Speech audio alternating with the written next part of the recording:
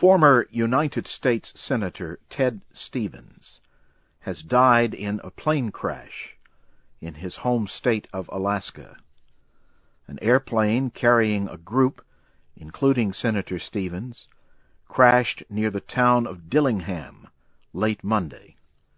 Officials say former Space Agency Administrator Sean O'Keefe and his son were also passengers, but they survived the crash. Reports say they suffered many injuries. Mr. O'Keefe is now the North American chief of the European aerospace company EADS. The National Transportation Safety Board said officials believe that 5 of the 9 people on the plane are dead. The cause of the crash is not clear.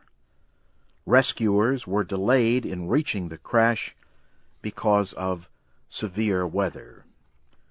Mr. Stevens served in the Senate for 40 years. He was 86 years old.